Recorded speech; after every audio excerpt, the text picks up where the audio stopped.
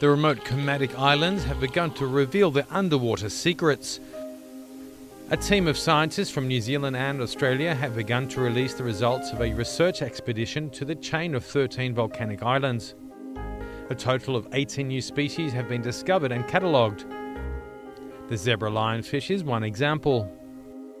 Dr. Tom Turnsky explains one of their tasks.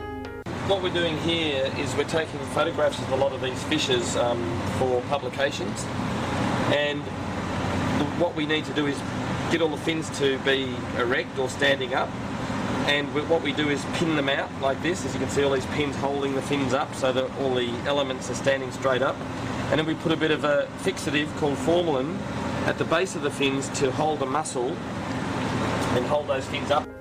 The Kermadec Islands form part of New Zealand, and in 1990 the country's government declared them a marine reserve.